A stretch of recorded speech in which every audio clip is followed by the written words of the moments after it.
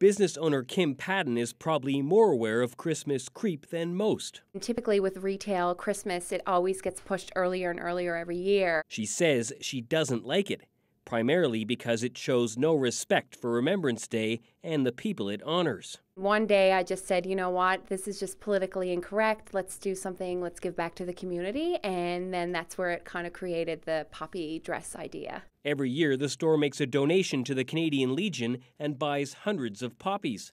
This year, it used those poppies to create 2 dresses made of poppies, maple leaves, and packing paper. We always try and make it extravagant, and every time we do a new creation, it just seems like it gets bigger and bigger every time. Padden says the reaction from clients has been completely positive.